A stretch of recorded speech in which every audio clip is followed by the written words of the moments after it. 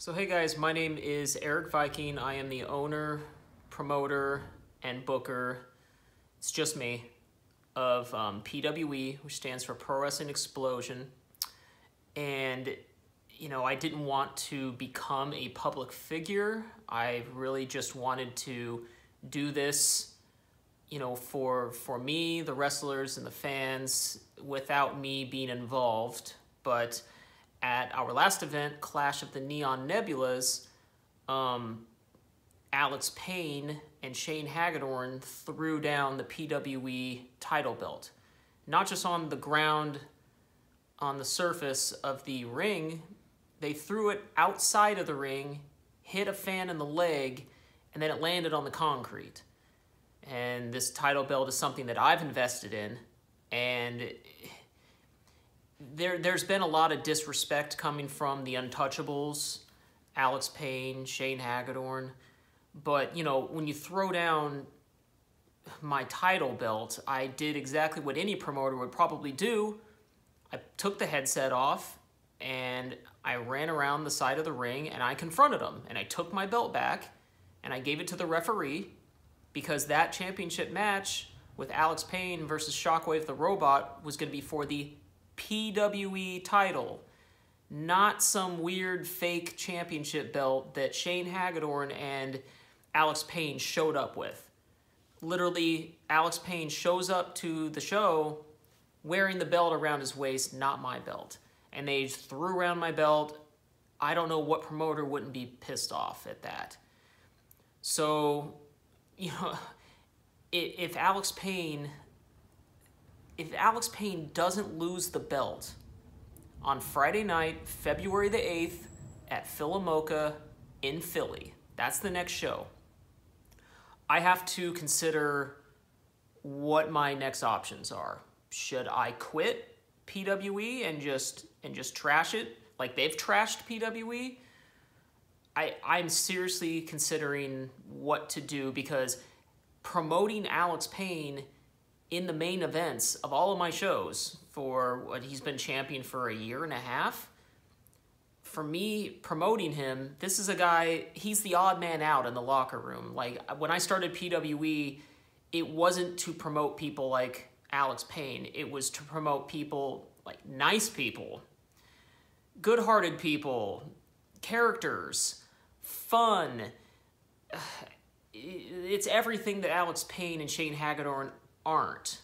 They liars, cheaters, disrespectful. It's everything that isn't PWE. It's basically PWE versus Alex Payne. That's how it's been for the past year and a half. And I've given Alex Payne Delirious and Cheeseburger and Joe Gacy and Shockwave the Robot, and he says, "Oh, I've beaten them all. He's cheated to beat them all, including Tracy Williams." It was a double pin. He didn't beat Tracy Williams. Then he pinned Tracy Williams to get the belt at our first anniversary show. He also cheated, and the ref didn't see it. So there you go. Everything's been by cheating. So I'm at the end here, February 8th at Philomoka in Philadelphia. We get our title back or else. So how about this? I've been talking to Shane Hagedorn about a tag match that he's wanted. Let's make Alex Payne do double duty on Friday, February the 8th at Philomoka. We're going to have Alex Payne defend his championship belt, which is my belt, that he's thrown down numerous times, against Tracy Williams. Tracy Williams, I will find a way by hook or by crook that he wins that title. Alex Payne might be a little tired, because earlier in the night, we're going to have a match. It's going to be Shane Hagedorn and Alex Payne versus Ernie Osiris and a partner of his choosing. Not just me having a feud with Alex Payne and Shane Hagedorn, they've also had a feud with Ernie Osiris, a guy that they've had in their past, and they've been feuding for a while. So let's do this. Double duty for Alex Payne. And I guarantee you, by the end of the night, or else, and when I say or else, I'm seriously considering ending PWE altogether, Alex Payne is not going to have the belt. Somebody else is, whether it's me or Tracy Williams. So that's what it's come down to, and I hope you guys, I'm a little upset right now just because I have to promote this guy, and he doesn't deserve that title.